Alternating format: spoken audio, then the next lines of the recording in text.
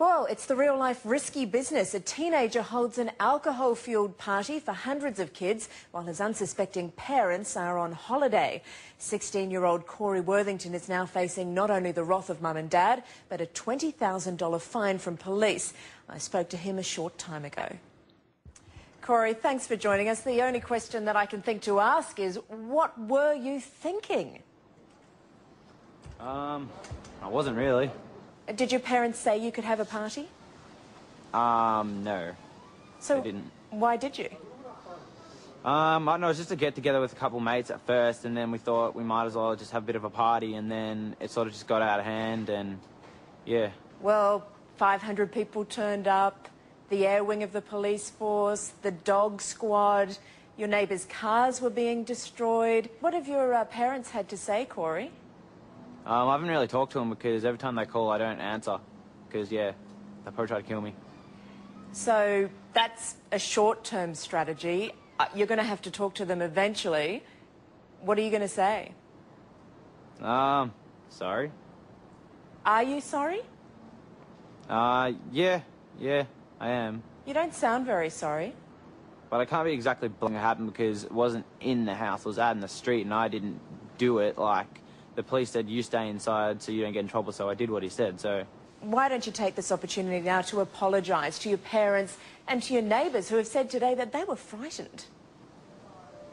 Well, I've already offered, like, to say sorry to them and stuff when I see them, so... I will say sorry now for everything that happened. Why don't you take your glasses off so we can see you? And then apologise to your neighbours for frightening them? Nah, I'll leave these on. Nah, I like them. They might be fined $20,000. Are you going to try and pay that for them?